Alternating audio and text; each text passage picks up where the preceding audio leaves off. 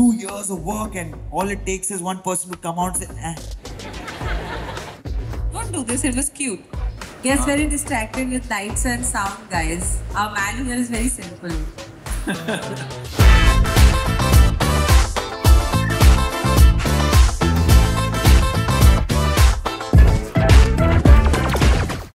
It is an actors on actors session.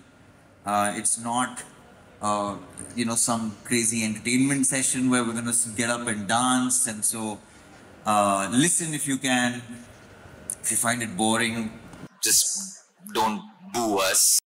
It's not one of those sessions. You can walk out also. Yeah. And I hope we can make it interesting. I hope you make it interesting. And I think we should both stay away from questions that journalists ask us. Okay, so Ali Fazal is, according to me, one of the best actors we have today. Why do I say that? I've repeated it multiple times because I have not seen someone in recent times who can pull off a Guddu Pandit and a Death on the Nile and a Victoria and Abdul and a Ray and a Khufia, all in a span of under 2-3 years.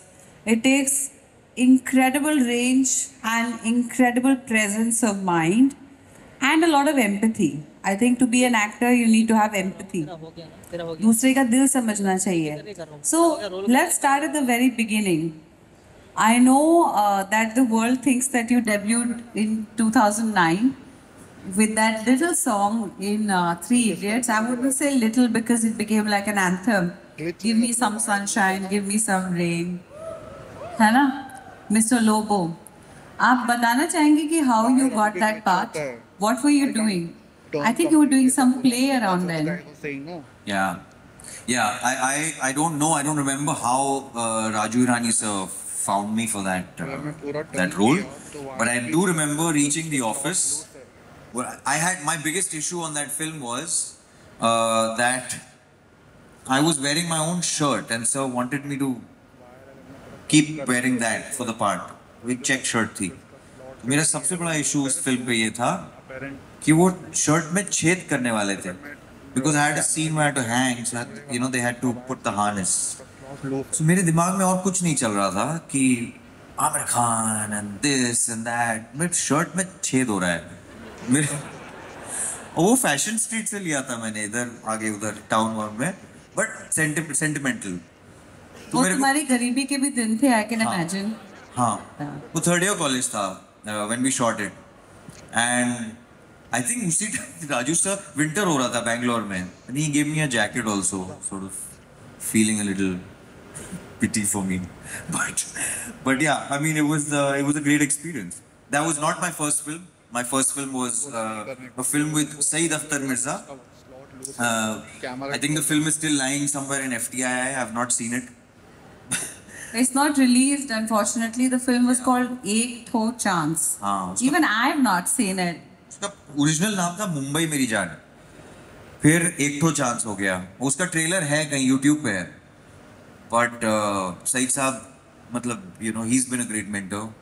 He's for a lot of you who don't know Saeed Akhtar Mirza, he directed Dukkad, Albert Pinto, Gussa Kyun Aata Hai, Salim Langade, some iconic. He's a legend. If you can look up his work and watch what he's made. And written. Read his books. Books are also wild, brilliant writer. Yeah. Okay, so you don't get to ask all the questions, do you? चल एक कर लेते हैं. Okay.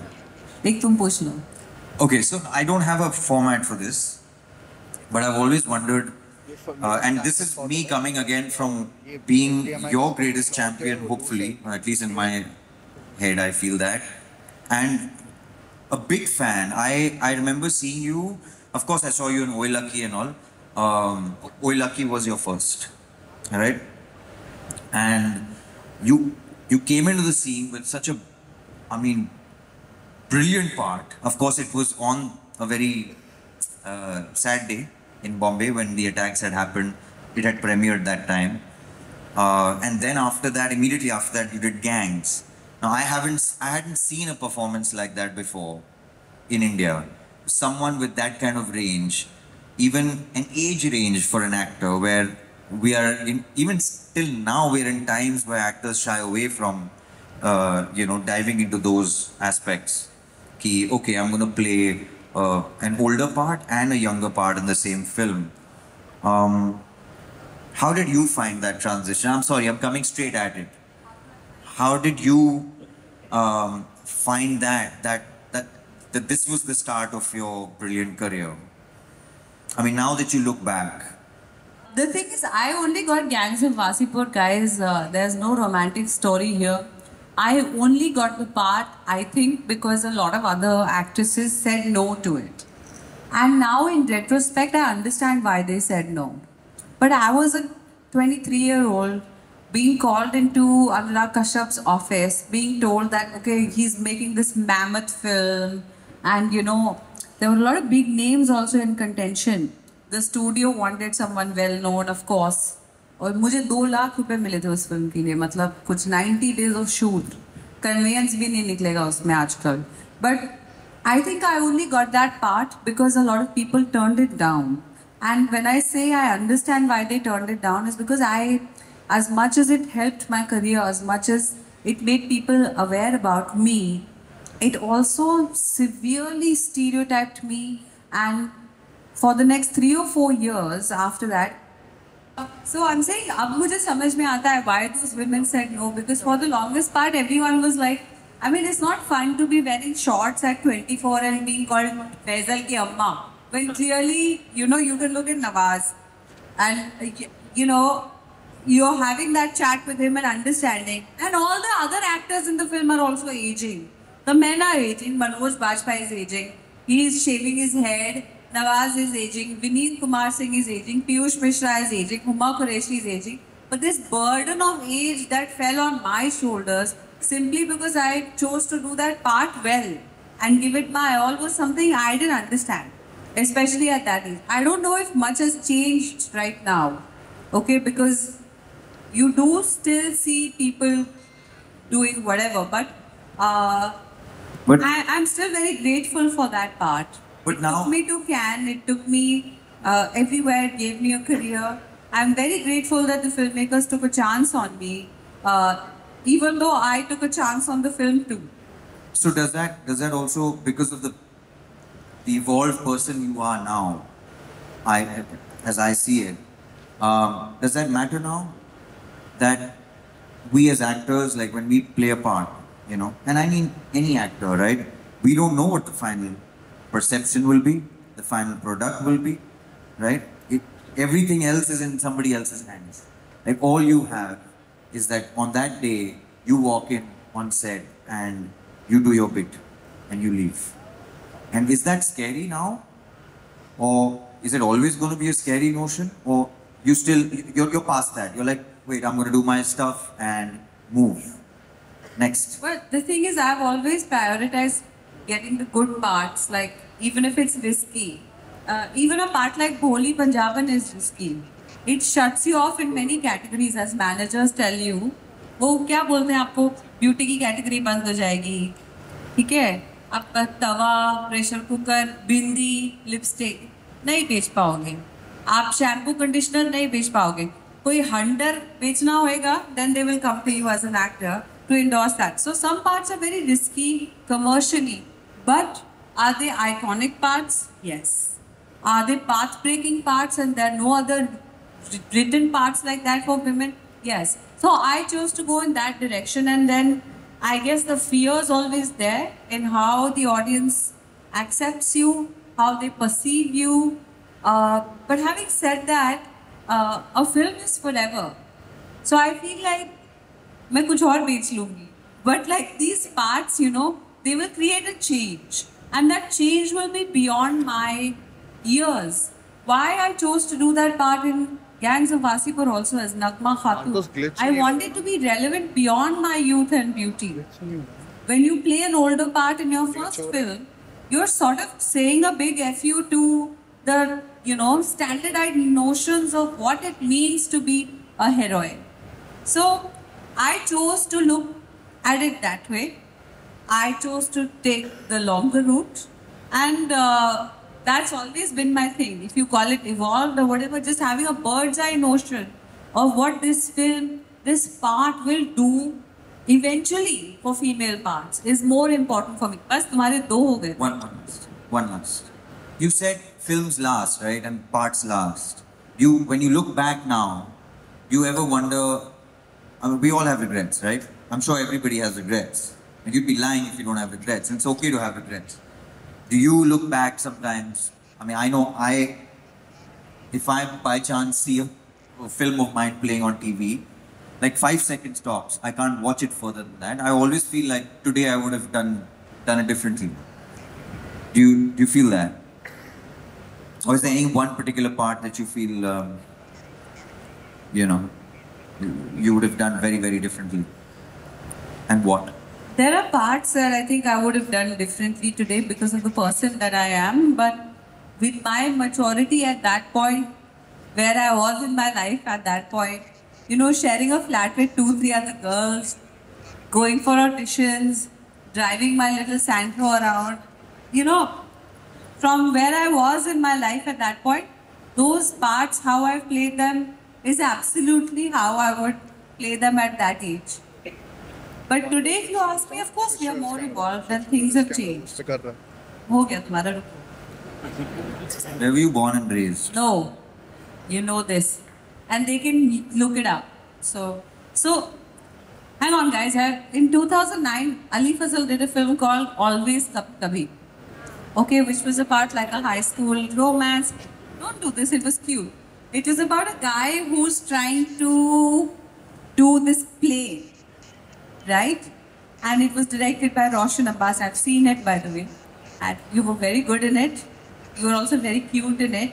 I want to ask you, did it ever strike you that as a newcomer and an outsider, mind you, a newcomer as an outsider, you are kind of being launched not once but twice by two megastars, Amir Khan in Three Idiots and Shah Rukh Khan in Always Kabhi Kabhi?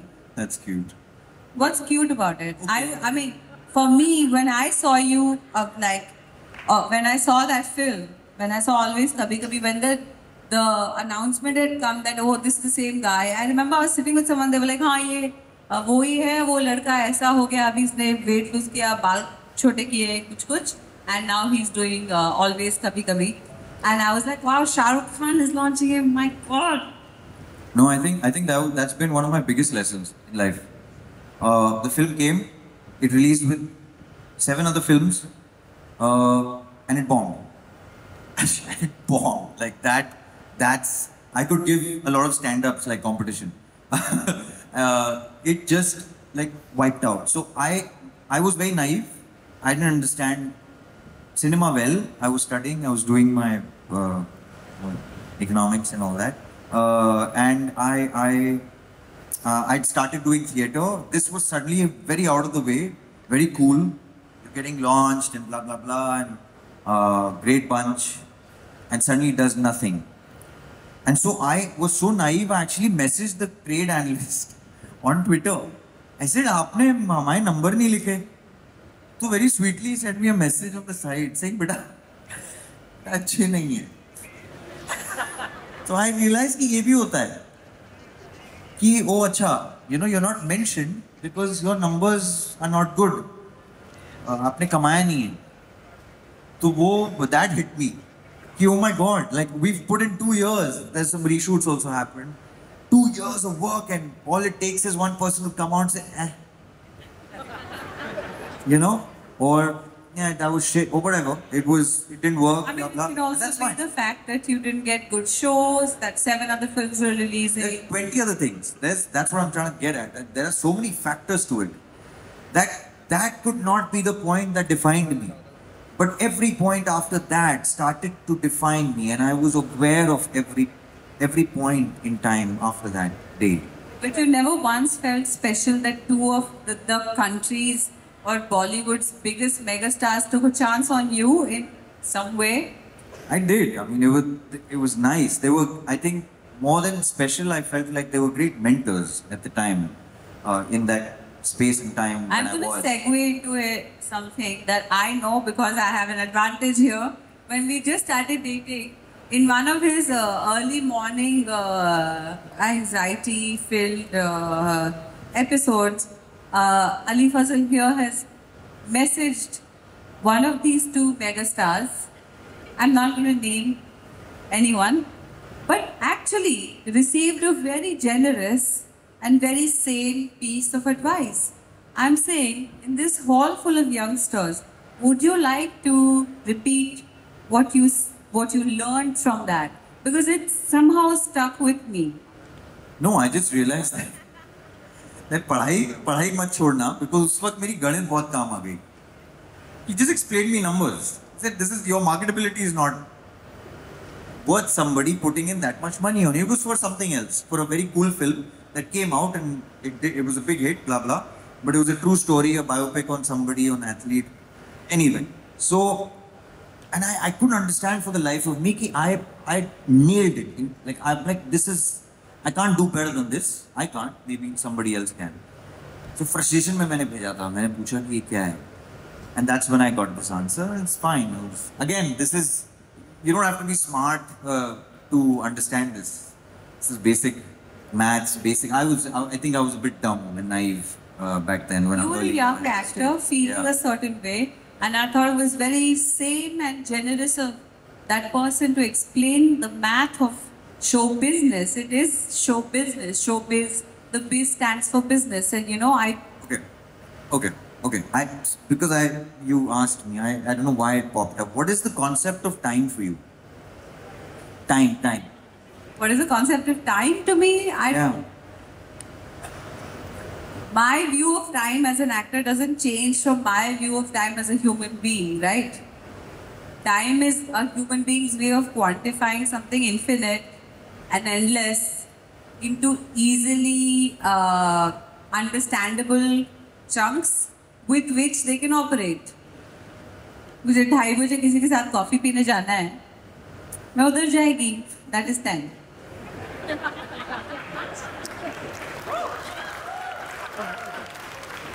इसमें ताली वाली क्या बात है? उनको पंच चाहिए. No, I asked because we as actors we get to cage it, right? In every film, every show that we do. We get to, like you said earlier also, these things are carried on for eternity. एक दफा आपकी print हो गई, that time is captured there, right? So, why I asked that was I wanted to get to a point in your career where you played a brilliant part of Devi Pato in Masan, right? Now that was a very, I knew you during that time. So, how did you manage that? Okay, this was every single part. You've seen Masan, I'm sure. Yeah, it's a great film, right? So, every frame of that film, every narrative in that film is etched for a very, very long time in cinematic history. You were party to, capturing that time in that moment. How was that? The making of Devi, if I can call it.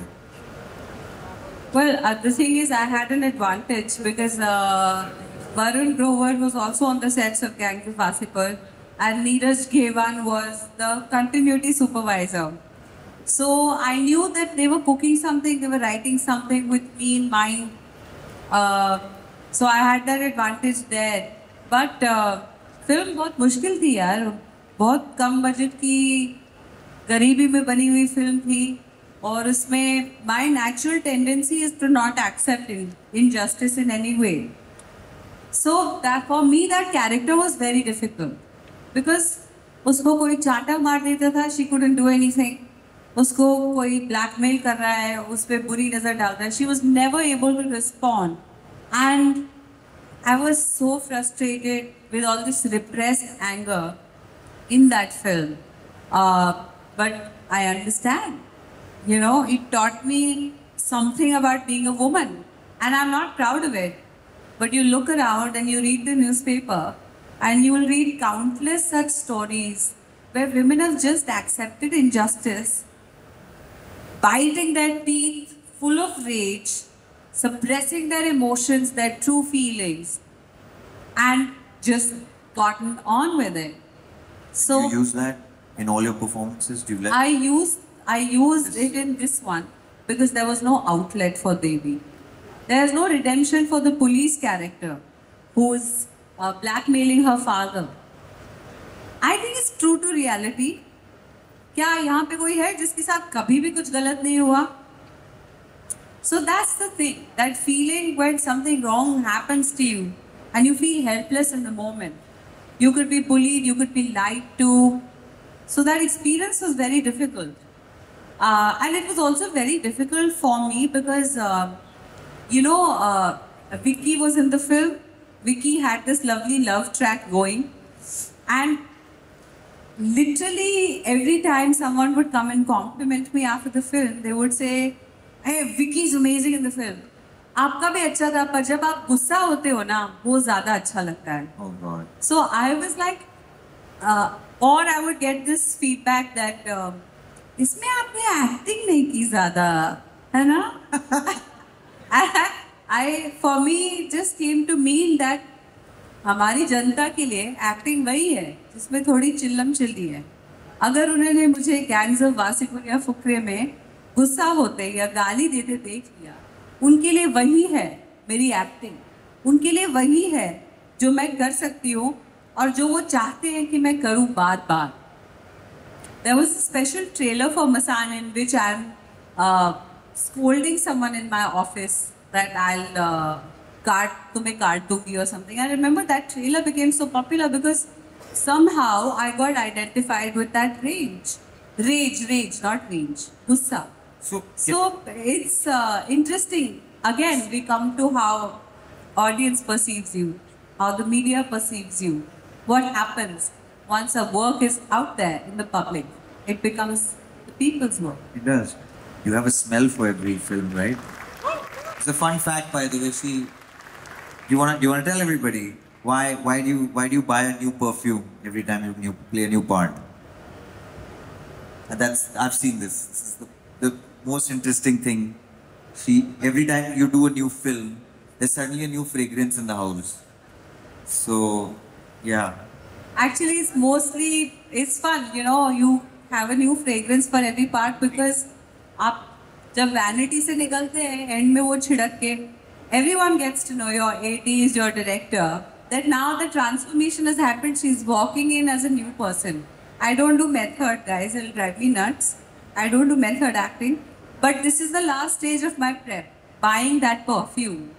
So, for the first part of Fukre, I bought a perfume called Provocative Woman. It had a very strong sense. Because she is a provocative woman. So I'm saying there are tools in the world that you can use. Makeup, hair, costume, वो किसी और का headache है. You can give your suggestions. But when you choose a perfume, I'm essentially playing with a sense, right? We have sense of smell, taste, touch, hearing, and what else? Sight. The only sense you can actually play with is the sense of smell. That's why I buy perfume for every can. Okay. And then you use them once I'm done. Yes. Okay, now I'm going to ask you a question. You did this show for Yash Raj. It was a limited TV series called Bang Baja Bara. They can see on IMDb. Right. No, I'm not asking you about the show. I'm asking you what drove you to do a show at that time. Because you must have had foresight to see that there is a new kind of storytelling that doesn't belong on TV. It's not yet made it to the film, but there were no platforms in India at that time. तो आपको काफी लोगों ने हो सकता है discourage भी किया हो. Can you tell me your thought process about why you chose to do Bang Baja Bara? What were you thinking? Like, not about the script or the material, just as a concept of doing a film. I think for a long time I was an angry man. You had to pay your rent and figure out life also and support a family and everything else, whatever. And I think somewhere along the way I realized, okay, I'm not gonna care. And in that these few things start to happen. In that, during, I think Fukre was after that, before that, I don't know. Before that. Oh, and whatever. I also had tasted and started to see what was happening on the other side of the world, on the western side. And I was pretty fascinated. I thought times are changing, और हमारे यहाँ उसका trickle effect आता है ना कुछ साल बाद. हम सब जागते हैं, हमें लगता है हम जाग रहे हैं, लेकिन वो हो गया है उधर. अभी भी वहाँ पे strike चालू है, लेकिन इधर हमें कोई फर्क नहीं पड़ता है. So it really does mean something that those guys are out there, we are not. हमारा चल रहा है, and which is fine. But the trickle effect of that is eventually going to come and help us. It's the same studios. It's the same studio, Netflix, Amazon, all the big ones, you know, that are negotiating on the table right now. And the same thing happened with Mirzapur.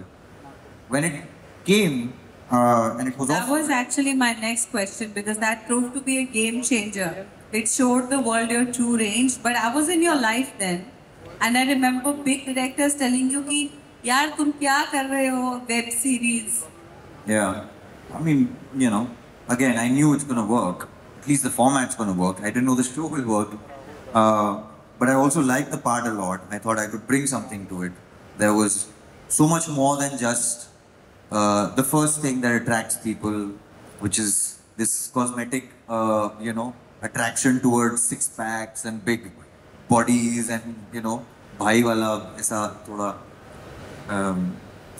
Yeah, I wanted people to get inside this guy's head.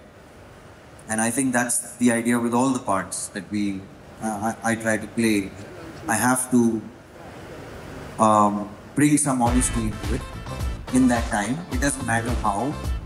And I have thought about this a lot. I have one last question for you. Please.